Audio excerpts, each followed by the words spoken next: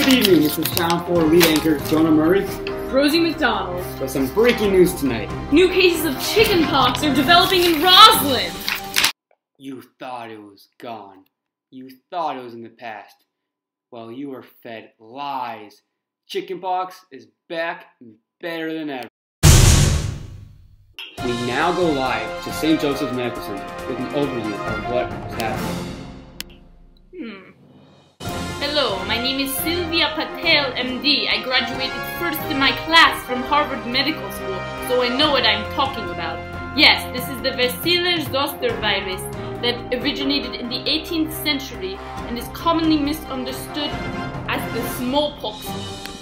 So what exactly is this chickenpox virus for the viewers who don't know? Well, I just told you, it's a virus. Interesting. And how would our viewers be able to detect a virus like this? Well, typically rashes develop on the head and spread to the rest of the body parts.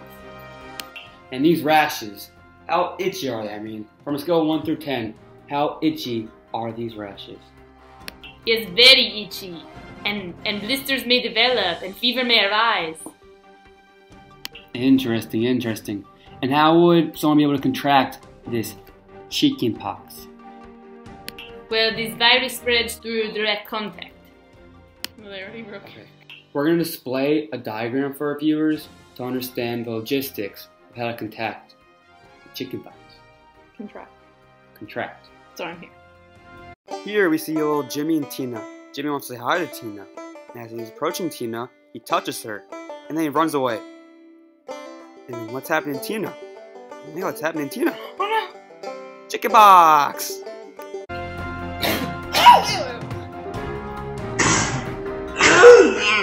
And if someone's diagnosed, we're not naming names, but if someone's diagnosed, how would they be treated, diagnosed, etc.?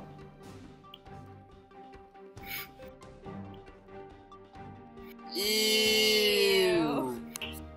Diagnosis and prognosis blood test results will show you that you have the antibodies. Your body will naturally protect you. If you do not have antibody, you will need to be monitored in hospital. And unfortunately, there is no known cure. But there is pain meds and topical treatments for rash and blister.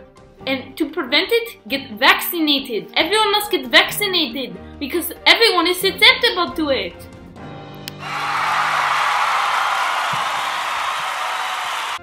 Thank you so much, Sylvia. Yeah. Thank you for everything for our viewers. Super helpful. You helped us. Yeah. Now Chicken Rosa pox? knows how to deal with chickenpox. Okay? Yeah. We're good. We good? Thanks to you, Sylvia. Hospitalization 2 to 3 for every 1,000 healthy children and 8 for every 1,000 healthy adults.